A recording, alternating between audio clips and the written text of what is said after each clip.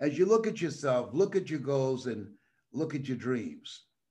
And this is a time that you have to take charge of your financial future.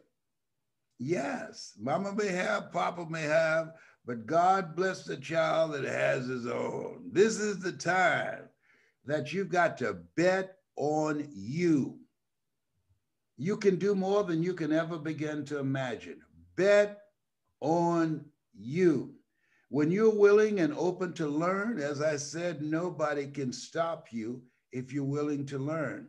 Bet on you. Invest in you because you are more powerful than you give yourself credit for being.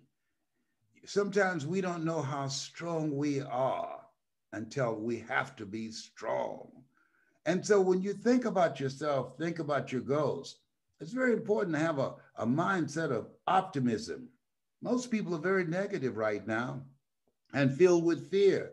I love the acronym that Zig Ziglar used. He said, most people in a fearful situation, they forget everything and run.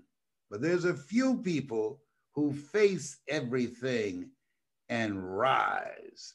And when you read the online course, should you become an entrepreneur, you'll learn the strategies and the techniques you need so that you can rise and build a legacy for your family and live a life that will outlive you.